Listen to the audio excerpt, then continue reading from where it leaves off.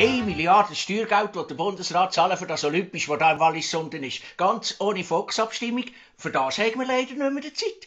Gut, es ist ja schon 2026 und mit dem Olympisch will man ja die Schweiz auf der ganzen Welt bekannt machen und man will ja total andere Olympisch machen. Nachhaltig. Der einzige Nachhall, den ich hatte, war, wo der Birmin Zubricken da mit dem Helikopter auf das Matterhorn geflogen ist, für irgendein Feuer anzuzünden.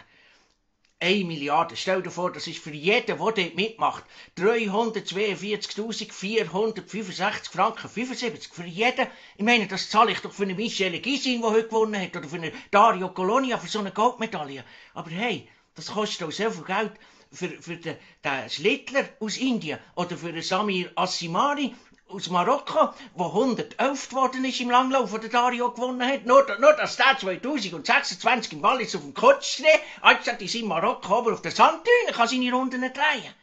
Weisst du, wenn es nur darum geht, dass wir die Schweiz weltberühmt machen, dann könnten wir für einen Bruchteil von dem Geld, anstatt der Birmin auf das Matterhorn, unseren Bundesrat auf den Mond schiessen. So, das lassen wir.